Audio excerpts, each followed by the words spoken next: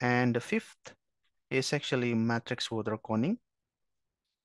For example, if you have bottom water there or aquifer, bottom aquifer, and if you produce at high flow rate,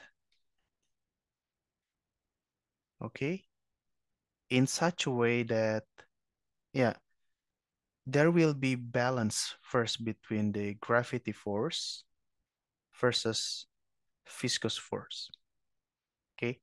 And in this case, if you drain too high, if your flow rate is too high, water will move against the gravity.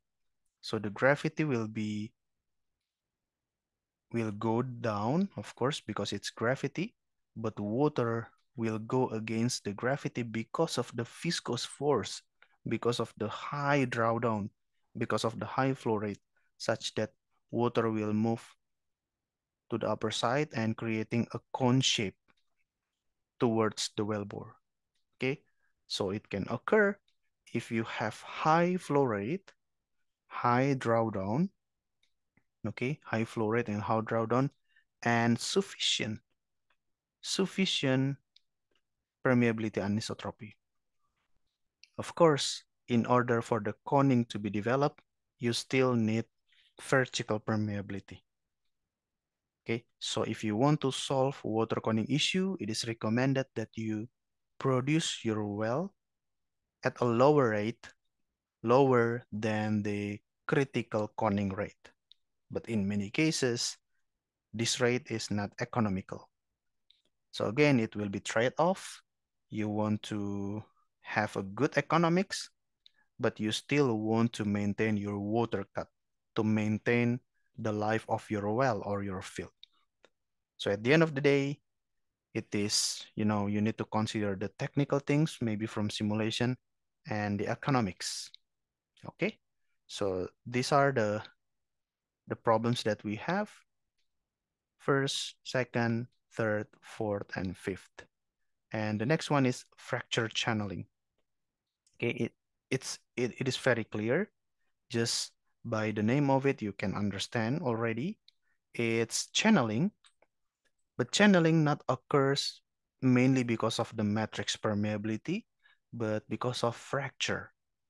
And generally, or in most cases, or in all cases, permeability of fracture will be high.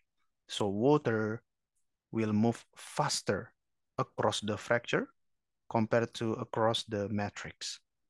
So if somehow, unfortunately, you have fractures connecting your injector and producer, okay, this is the producer and this is the injector. If unfortunately you have fractures connecting your injector and producer, then of course water injected from the injector will go fast directly to the producer, and that's not good.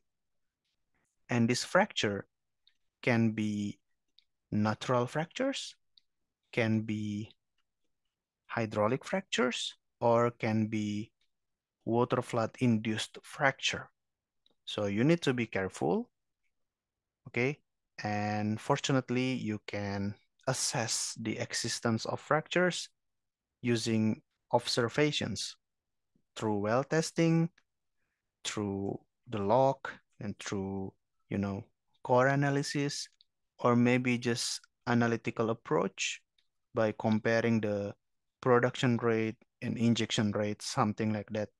You can infer whether there is, fractures connecting your injector and producer or not. Okay, so that's it, fracture channeling. And the next one is solution or Vugular channel. So it's a bad thing. Somehow you will have bugs, okay, or it's like cave. It's a very, very, very high permeability zone, very, very high permeability layer. It can be thick, but it can be also thin.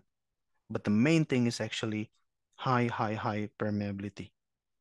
Can be developed or can be existing since the beginning between your producer and injector.